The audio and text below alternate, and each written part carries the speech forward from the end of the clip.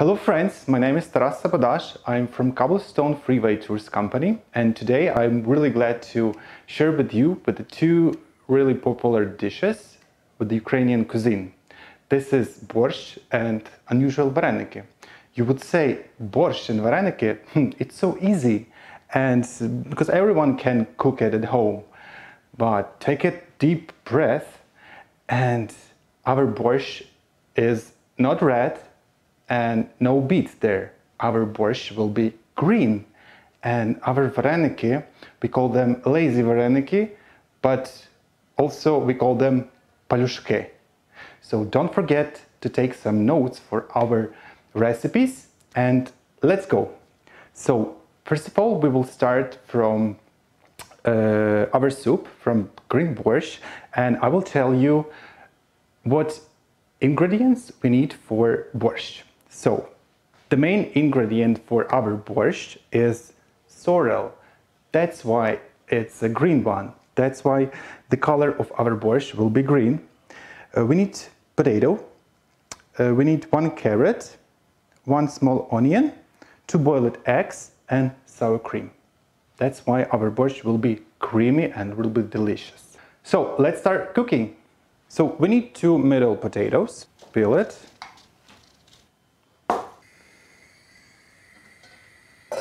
Dobra. Then we need to prepare our potato to borscht. Small cubes.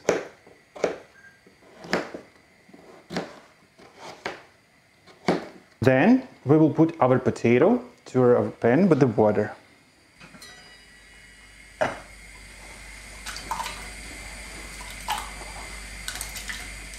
Also, don't forget to add some salt.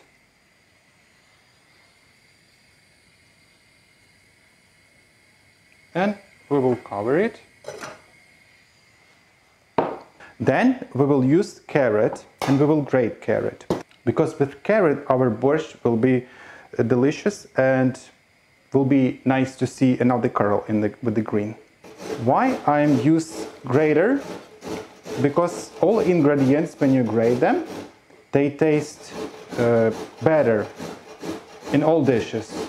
Doesn't matter. I know that you can use blender or the special machine for that. I love to grate vegetables. That's why you need to be careful with that. So next our step is to prepare our main ingredient for green borscht. So you need a good handful of sorrel. Actually, that sorrel I picked up yesterday in a field of my grandmother. She was really interesting what I'm doing there. And like she asked, Taras, what are you doing there? And I told her, Granny, I need some sorrel for green borscht. And then that she told me, you need more. Take more sorrel. You need more sorrel. Like, Granny, I'm enough with that. She actually, my granny, she's 82 and she lives by herself, and she's patient about her vegetables, her gardens, her fruits and vegetables. So we will cut sorrel. Actually, it doesn't matter what kind of size of the sorrel you will cut it, because when we will fry it, you will see that the sorrel will be really small pieces. Why green borscht? Why? Because our plant sorrel grows in the middle of the spring and the first part of summer. That's why it reminds me when I was a kid. Always my mom and my grandmother, they cooked for us sorrel borscht, and when I tried the borscht, I was sure that the summer already came. And if we're talking about main dishes of Ukraine, if we're talking about soups, of course it's borscht. So we have 3 different kinds of borscht. It's regular red borscht with the beets, with the cabbage, with the beans, and of course you can add some meat there. Second one is green borscht that you can prepare with the sorrel.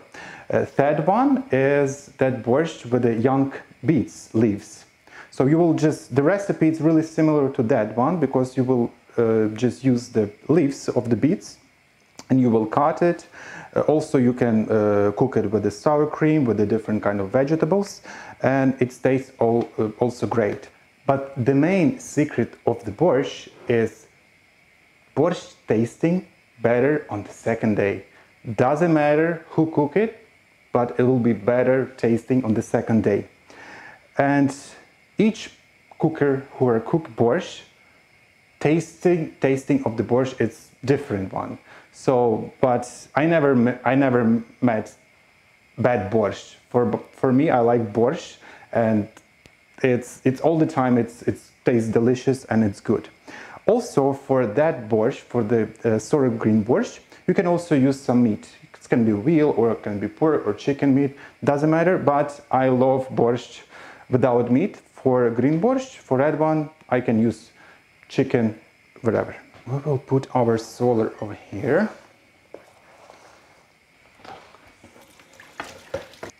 To make tasting our borscht good, we will just use one middle onion, because we are going to fry it with the sorrel.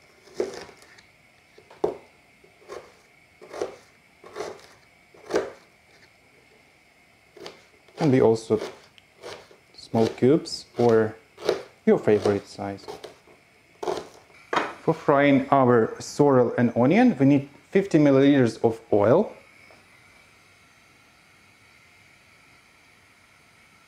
Okay, so we will put our onion here and we are starting to fry it. So you will ask me where you can find the sorrel. How to find sorrel? Oh, it's over here.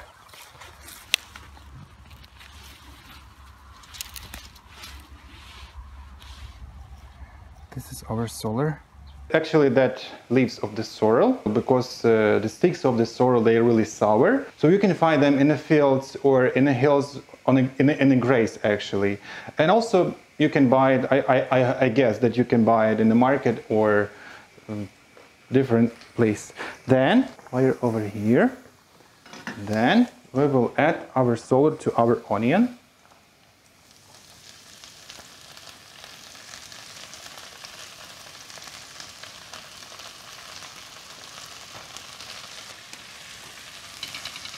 Don't forget to mix up. The sorrel will be really quickly go smaller and smaller because of the temperature of the frying pan, but it's okay, it's normal. After a few seconds, we need to add our sour cream. I guess 4 spoons it will be okay. Good. And mix up again. If you have any dry spices, you can also add to the gravy for our sours to our soup. But really often I just use salt and pepper for that. I'm sure that it's more than enough for that. So salt and pepper. Actually, my mom, when she cooked red borscht, I like really sweet borscht, just vegetables and beets. So sometimes she can add some sugar and vinegar. That's why our red borscht tasting sweet. We'll cover it for a few minutes. Then to our potato, we need to add our carrot. That's why the color of the soup will be interesting and taste will be better.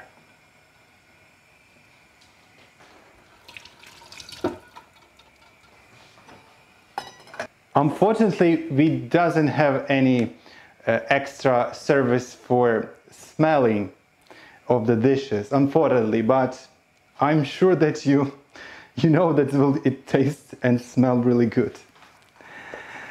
Then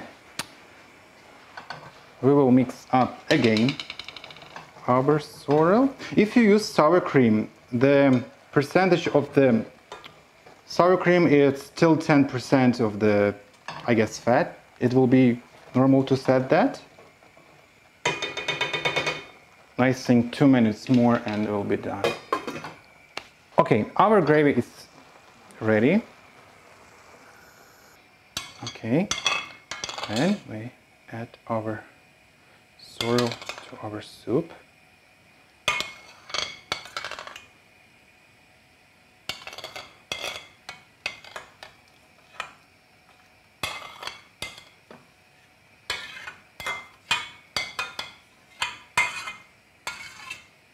Don't forget to mix up everything,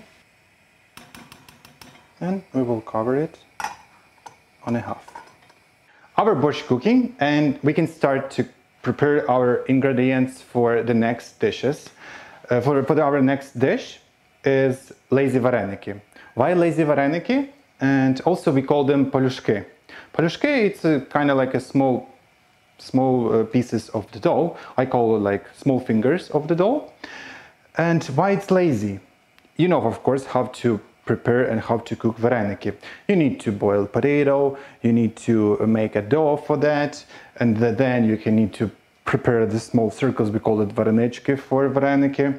And then you will put, you know, filling to the dough, make varenyky and put, and then boil it. So for lazy varenyky, the recipe it's more easier than for varenyky, for usual varenyky. That's why we need mashed potato, we need 2 fresh eggs, we need flour, and for our gravy we need sour cream, 1 onion, I will put here, and bacon. That's it. This is all our ingredients, salt and pepper for tasting. So we need mashed potato. For potato, I always use some fried onion, salt and pepper, but also you can just use normal mashed potato, no onion. If you don't like it, it also will be okay. We need 2 fresh chicken eggs. Actually, by the way, they are from my village, so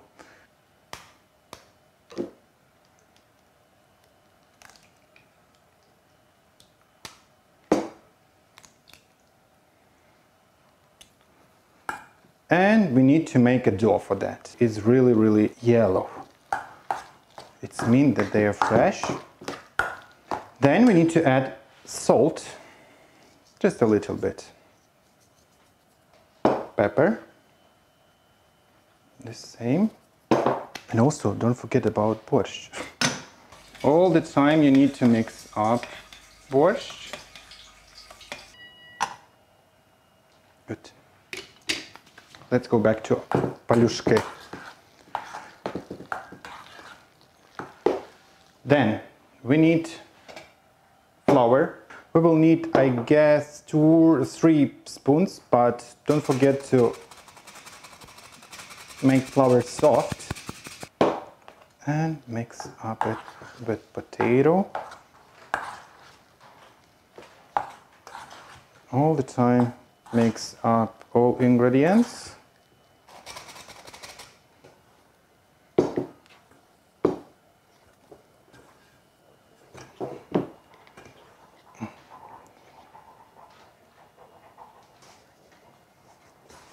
Also, to mashed potato, if you like, you can add some cottage cheese, but mostly original recipe for Paliushky.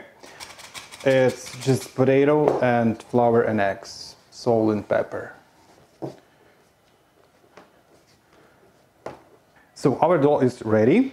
So what we need next? We need about 1.5 liters of water.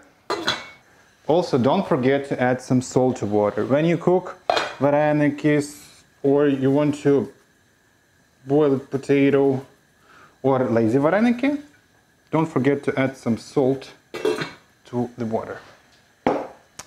Then we will start making. So we divide our dough into 2 pieces.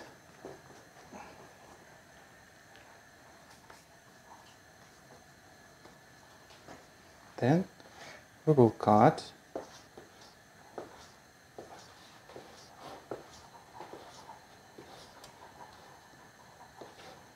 After that, we need to make Paliushky.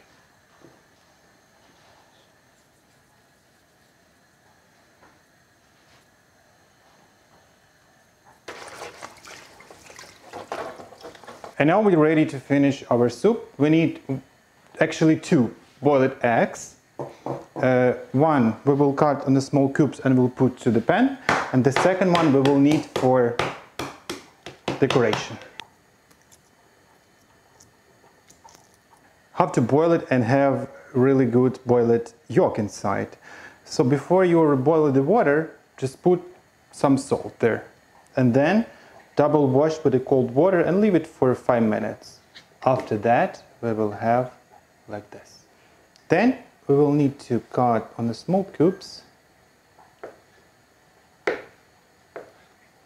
Again, doesn't matter what kind of size you will normal, because we will add to the pan. And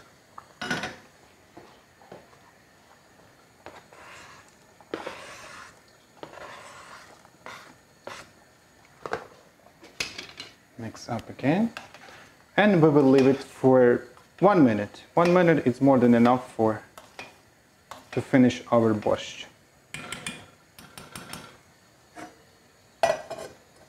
I hear that's our water ready for paliushky. Okay, our paliushky ready go to water. Boiling, it's about 4 minutes. You will see, because paliushky, they will go up.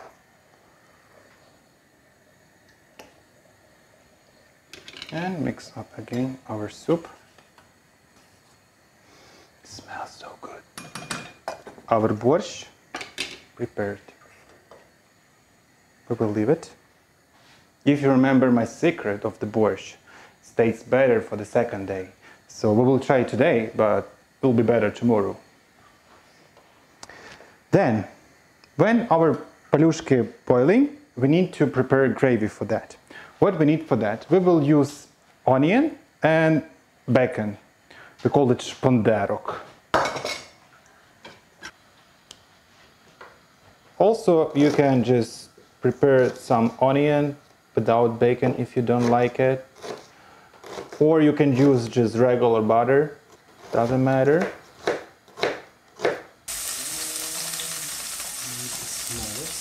And we will beginning fry our onion. And after that we need to cut really quickly our bacon. We'll do like this. Again, doesn't matter about size of the bacon. I will make the same with the cubes.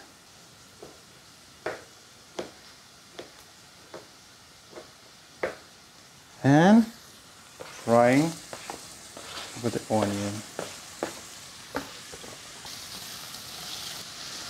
How to know when our onion will be ready? You will see yellow color of the onion. That means 2 minutes and our gravy is ready to add our sour cream. If you don't like sour cream, or you just can eat sour cream or milk products, you can use just the 1 big tomato, put to the blender and make tomato sauce with the bacon or regular ketchup.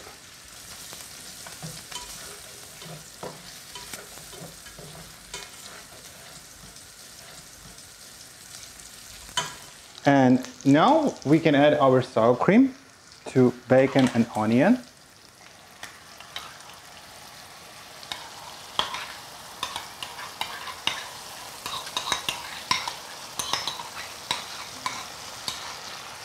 Also, paliushky, it's also one of the best dishes for kids, because they like Varenyky. And the same, on the second day, you can fry them, and it's awesome.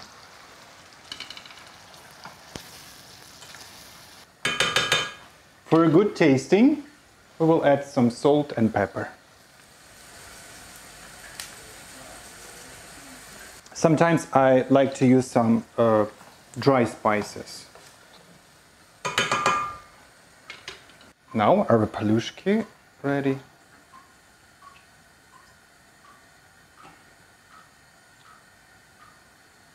Also, you can make your different kind of size of the paliushki. I like this, like balls.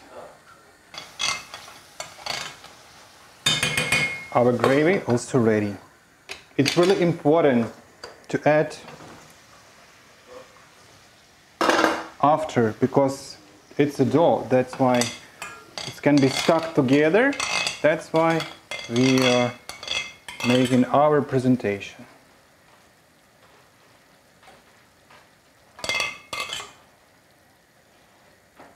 And the last, our paliushki ready. And now we will make presentation for our soup.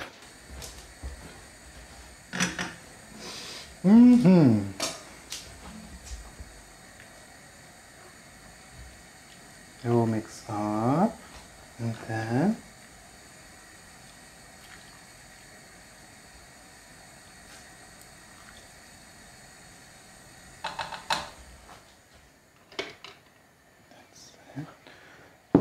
we need our boiled egg. We will divide this. We will put like this. And we will add, I love dill, so I will add everywhere. And our soup ready. Bon appetit, смачного. So all our dishes ready, but really main part for our lunch we need the most important thing is, it's not a water, it's a moonshine. So bon appetit and смачного. Ой, хто б'є, тому наливайте, хто не б'є, тому не давайте, хто покаже в черці